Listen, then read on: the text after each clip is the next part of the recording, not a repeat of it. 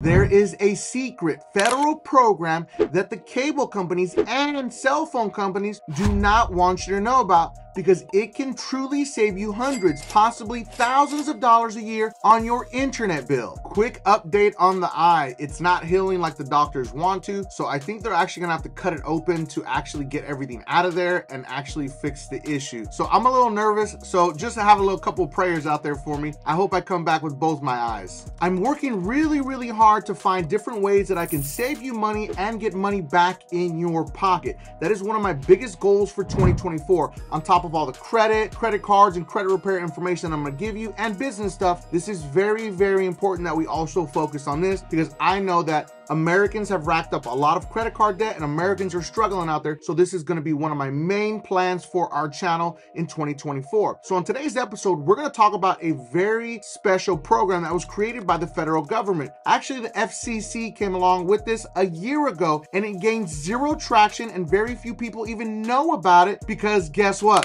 The FCC turned off the comments on the YouTube video. They don't understand that comments are important for their algorithm. So that you understand that this is directly from the government and the FCC, I want you to take a look at this quick video.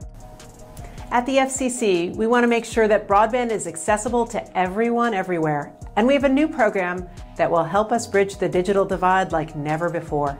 The Affordable Connectivity Program helps reduce the monthly cost of internet service for qualifying families around the country.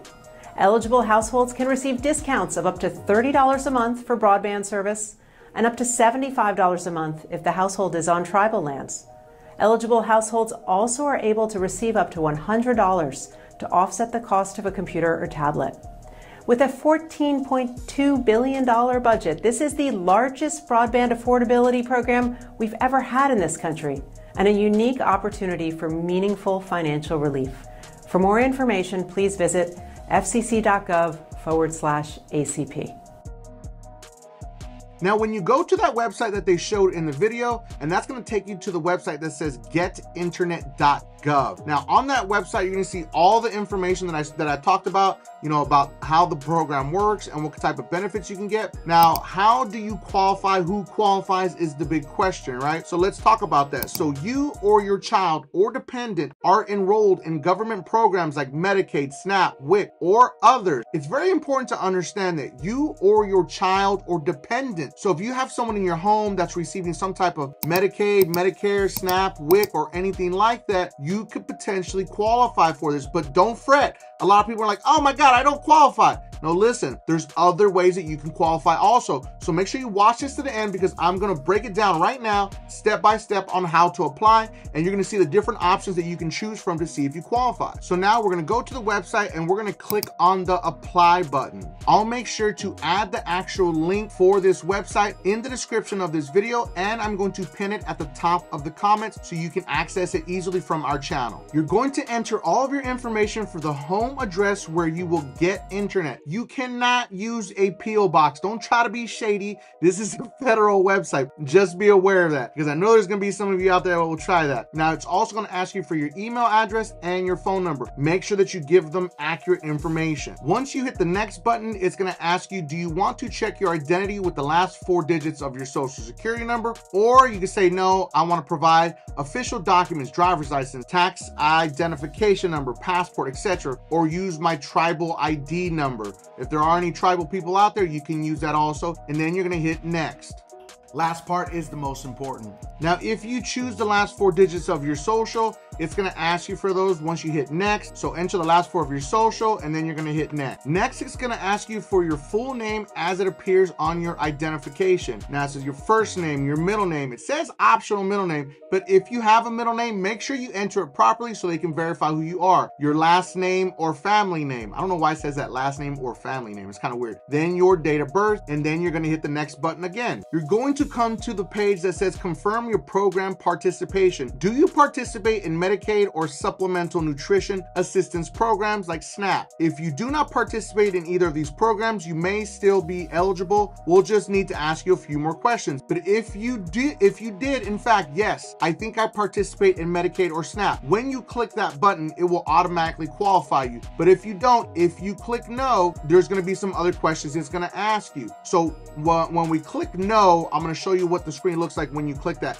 and you'll see all the other choices. I believe that more than 90% of people may potentially qualify for this program, and this is the reason why it's so important. So on the next screen, it's going to say confirm your program participation. Which of the following programs do you participate in? Now you can check all that apply: federal Pell Grant, Veterans Pension and Survivors Benefit Programs, Federal Housing Assistance, Supplemental Security Income, SSI, Special Supplemental Nutrition Program for Women, Infants, and Children, WIC, Tribal Specific Program. Only choose if you live on tribal lands. I think I don't participate in any of these programs. I may qualify through my income. I don't participate in any of these, but I have a child or dependent who may qualify. So click on one of those and then you'll hit next. Once you click on the choices that do apply to you, your specific situation, then you're going to click next. Once you click next, it's going to bring you to the screen that says review your information. Make sure that your full name is accurate, your address, your mailing address if it's different, your date of birth, your phone number is optional, your email address, make sure you're sending it to an email address that you actually check, and then of course your last four of your social security number. Then you click the big blue button that says check my eligibility. Once you get the internet company on the phone, you're going to say exactly this: I have been approved for the Affordable Connectivity Program and I would like to apply it to my service. Then give them the information